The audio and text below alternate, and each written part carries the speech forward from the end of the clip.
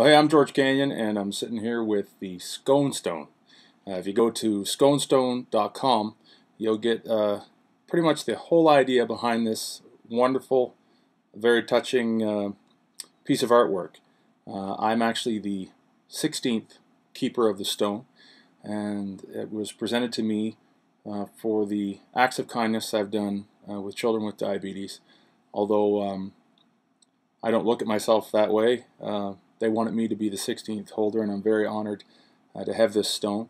It's been everywhere. It's about to go to the Olympics.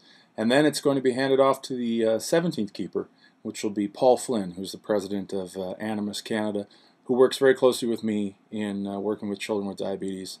Last year we did the Sky's Not the Limit event.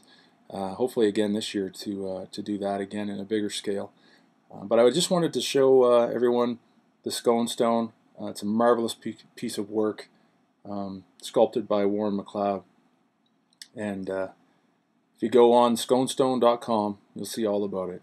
But for my keeping of the stone, I'm pledging all the work that I do this year with children with diabetes in the name of the stone, and helping to spread acts of kindness all around the world. This stone has been everywhere, from over in Moscow, Russia, England, Scotland, oh gosh, the Ukraine. I'm sure there's lots of places I'm missing. United States.